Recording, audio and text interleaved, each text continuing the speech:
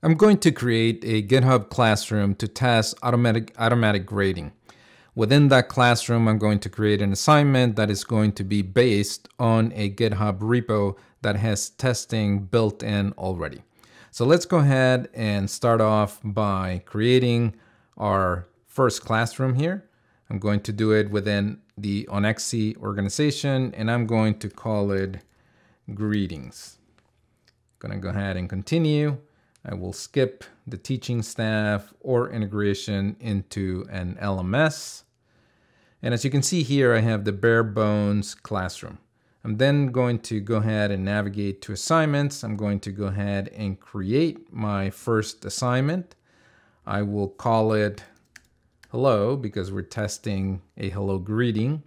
I'm going to skip the rest of the options and go with the defaults, with the exception of making the repository public. I'm then going to go ahead and continue. I'm going to select my repo, and my repo will be onexc/hello. And you can see here I have the hello repository. I'm going to select source importer because I have not yet created a template. I'm going to skip the new option of allowing an online IDE.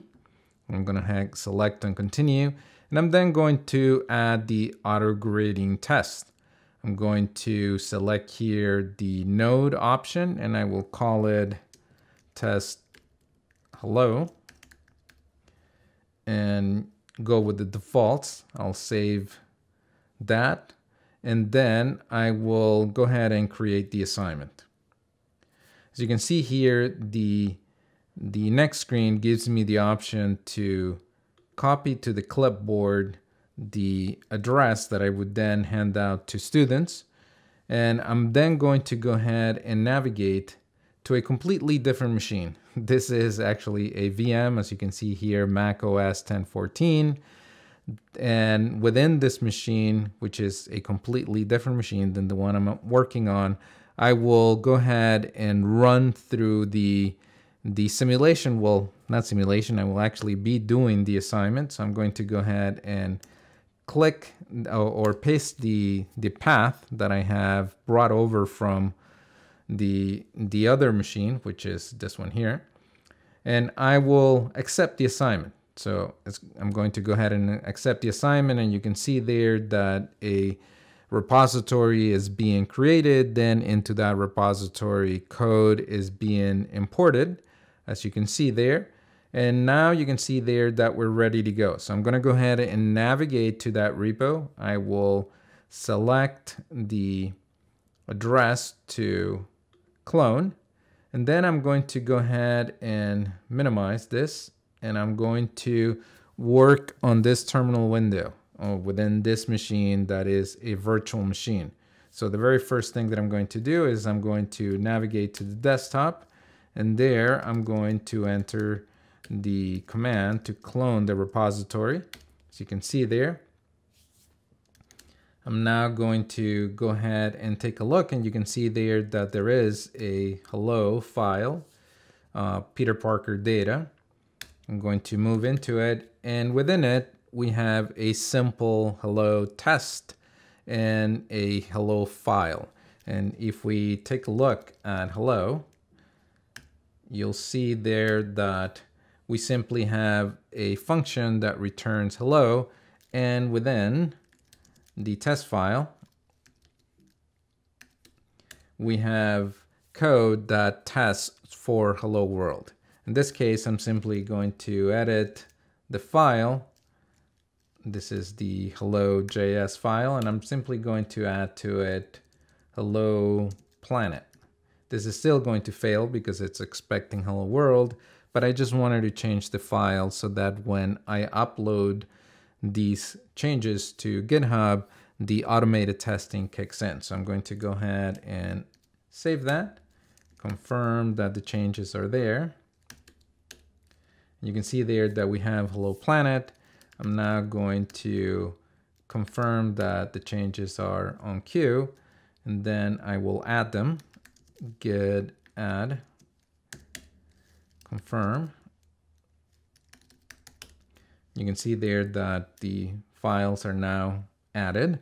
I'm now going to go ahead and commit, and I will say first commit, or my comment will be first commit. Then I'm going to go ahead and push those changes into GitHub. So it looks like that has gone through.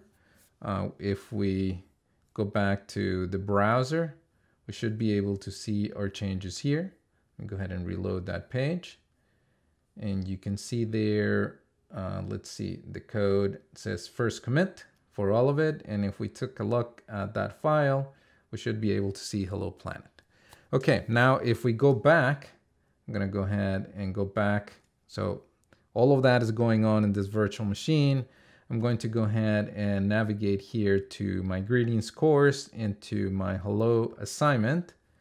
And you can see there that the code, the automated script that runs behind the scenes, recognized that Peter Parker had completed the assignment, or that he is working on the assignment, and that he has already made a number of commits. And I can go ahead and take a look at the test here. And you can see there that I can look at everything that ran, and you can see there that the test failed. And if I scroll down the page, you can see there hello world and hello.